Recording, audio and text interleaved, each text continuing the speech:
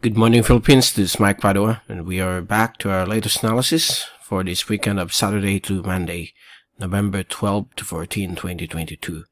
And this is our English version, brought to you by Typhoon2000.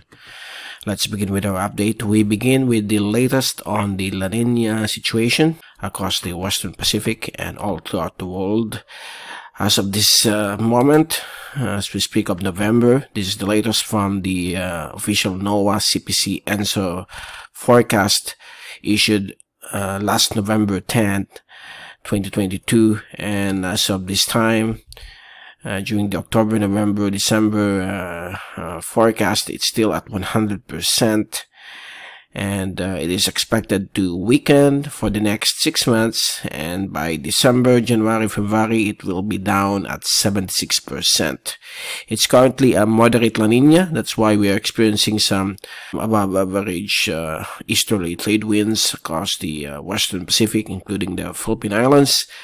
And when we reach February, March, and April next year, 2023, we expect the La Niña to begin, okay, with the return of the neutral conditions, or the La Nada, come February, March, April. That will be around at 57%, and the probability will increase up to 72% around April, May, and June, and it will be like that until June, July, August, when we see another trend of weakening with the increased likelihood of El Nino, but this is still around 9 months forward, okay, or 9 months to go.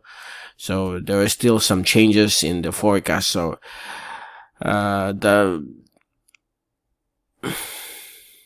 So the most likelihood, it will be neutral conditions during the springtime of 2023, February, March, April, and through the start of the rainy season or the wet season across the Philippine Islands on the type 1 climate around June, July, and August.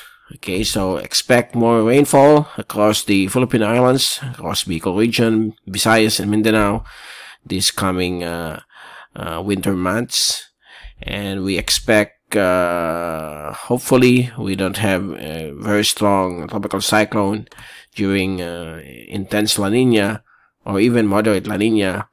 Only low pressure systems, tropical depression or tropical storm, where typhoon or super typhoon intensity will be 0 to none. Okay, so that's the latest from the La Niña situation. So don't forget to bring your umbrellas, because every afternoon or evening there will be still some chances of rainfall in various sections of the country. And if we take a look now at the latest GraphSat, this is for this Saturday evening, November 12 until November 14, Monday. Prevailing easterlies will prevail. Will be the usual weather system across the Philippine Islands, affecting Visayas, the coastal waters of eastern Mindanao, Surigao del Norte, the eastern coastal areas of the Bicol region, eastern Luzon from northern Quezon up to northern Cagayan, and also the Batanes and Babuyan Cubab Islands. So some passing showers and thunderstorms will be expected across these areas. Elsewhere, fair weather will be expected. Calm conditions, 0 to just light winds of 20 kph will be expected, and heat index will still shoot up to a high of 40 to 45 degrees centigrade. So don't forget to drink lots of fluids, water, more especially to prevent some heat strokes and passive heart attacks when we have a massive high heat index. Okay, elsewhere across the Western Pacific, we are monitoring a new tropical cyclone. This is a tropical storm named Yamaneko, which is currently far away, roughly in 5,000 kilometers to the east of extreme northern Luzon, moving towards the north. It is not expected to pose a threat to the Philippine Islands. Okay, and we have a near equatorial trough here near the equator, bringing some thunderstorms to the south of Mindanao. We also have here the developing frontal system, cold front here. The northeast monsoon is currently on a break right now. Nothing unusual, but early next week, sometime Monday or Tuesday, there will be a slight surge of the monsoon across extreme northern Luzon. So slightly cooler conditions will be expected.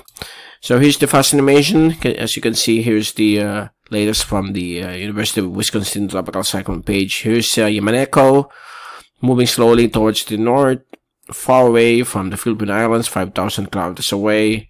All clear at our responsibility. Okay, and here's the zoom-in satellite animation from UMETSAT of windy.com. Some rain showers and thunderstorms are approaching the eastern seaboards of Samar and Leyte. So expect some thunderstorms over those areas. And also some patches of small isolated thunderstorms can be seen across southern Catanduanes, Lagonoy Gulf, and also here over the areas of Panay and the southernmost part of Mindanao. As for the rainfall accumulation forecast from European model, courtesy of windy.com, for the next 3 days, we expect more rain showers and thunderstorms across eastern Cagayan, eastern sections of northern Quezon, eastern Bicol region, including Catanduanes, Camarines Norte, and Partido district of Camarines Sur, Albay, Sorsogon. Some isolated rain showers and thunderstorms will also be expected over central Bicol region, including Naga City, Iriga, but these are only at medium levels or 50% chance. Over at the eastern sections of the Visayas, that's the possible rain showers and thunderstorms that we are observing right now. So that will persist until Monday.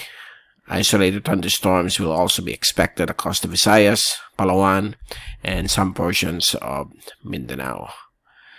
If we take a look at the pressure and wind forecast, also from the European model, courtesy of windy.com, for the next 3 days until Tuesday. So for today,